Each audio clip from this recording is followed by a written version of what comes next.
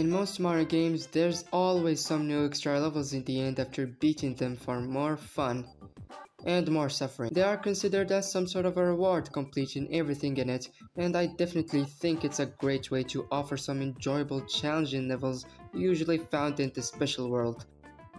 I'ma get straight to the point. Mario Wonder's special world sucks, okay? Like, compared to other special worlds, this one is bad. Let's see how you first access it, because in Mario Wonder it's very different. You see, instead of unlocking the whole area that contains the levels, you have to unlock its levels one by one. Each world has a propeller flower that leads you to those special world levels. They're often accessed by finding secret exits or hidden paths and completing a few levels, but 2 of them are literally unlocked by going to the last area with nothing interesting. Twice. Why? Just why? I don't necessarily hate the idea of unlocking them before completing the game, but it's really executed badly. The levels that lead to those warps are generally easy, which doesn't feel like a satisfying reward, and it makes these special levels more like just normal ass levels, but just a bit more tough. And the secret exits aren't that hard to find, let's be honest. They should have kept it the way it was in older games, to make the player have a reaction of "Let's go!" instead of "Oh wow."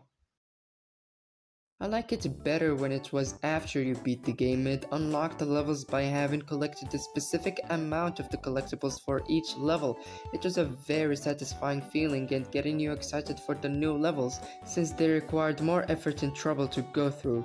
However, Nintendo made 3 levels of the special world unlockable only after you complete all the standard special world levels, which makes it a bit better. Now let's get to the levels themselves, since they are the main problem of this whole situation.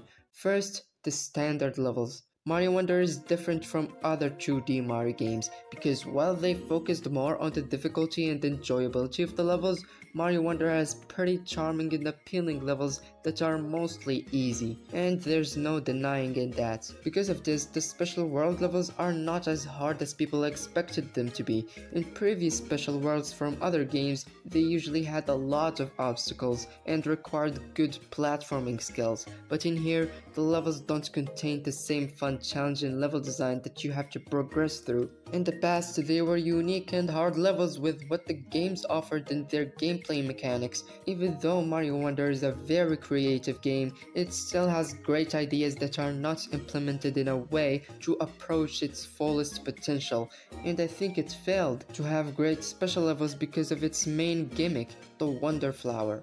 As you may know, the Wonder Flower changes the level and makes it weird and goofy. Some are good and some are... yeah. But being in pretty much every single level and sometimes even reusing the same wonder effects didn't make it really bad, since you play levels normally, only having the wonder effects near the end of the level. But in the special world it's the opposite, it's always almost the whole ass levels. Yeah, like, to be frank, that is so horrible, especially because of the fact that no wonder effect present in this world is new. All of them have been used in a level that you've played before, and what makes it even worse is that because the wonder effect has been used throughout almost the whole levels, it made them really short, which made them easier. At this point, I'm just gonna go play Little Timmy levels on Mario Maker. They could have at least made new effects to make the experience fresh and stand out a bit more. For example, there's barely any difference between these 2 levels. The badges are also a kind of problem when it came to designing these levels, since they make it easier for the player to complete them. However, it would have been a good idea if they just disabled them in those levels straight up so that they don't affect the design nor their difficulty, and just make normal hard levels. The effects that disable normal gameplay mechanics kills off the skills you have to use for platforming and makes the levels chaotic instead of difficult, since they use the same wonder effect you've seen before, but just in a different new way. The levels are too dependent on the Wonder Flower, which made their level design really not that good, but having the 10 flower coins to get them was a good choice to make it harder. But man, You just have to collect them once and that's it. Like if you got one of them and you die after, you don't have to get it again, and it kinda takes off the optional challenge. Now let's talk about the unlockable levels in this special world.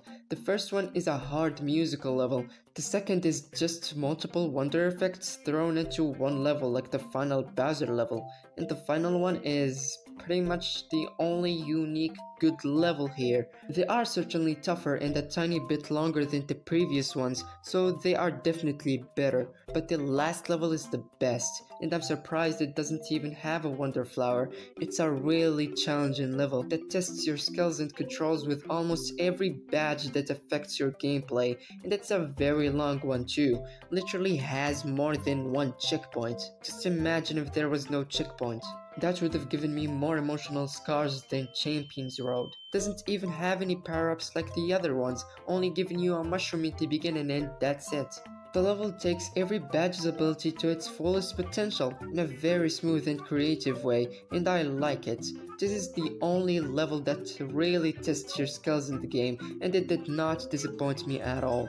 It was the perfect level to end the game with. As for everything else, it's bullshit. Now, I want to talk about the special world itself. I like the fact that you can see a giant face of the wonder flower under you, but the layout isn't really appealing. The use of colors doesn't really represent the levels either. I think its theme isn't a bad idea, but the purpose of a special world is meant to be the last fun and difficult obstacle the player is going to go through. It doesn't seem like a final area either, not only visually, but also because of how you access its levels. Mario Wonder tries to be different and creative with the special world, to stand out on its own and not feel like or approach any Mario game from the franchise. But it tried too hard, to the point it made it fail compared to the others. Mario Wonder's special world could have done better.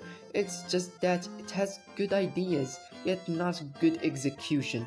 It's focused on being something unique and new, rather than being fun and better than the previous ones. Now like and subscribe.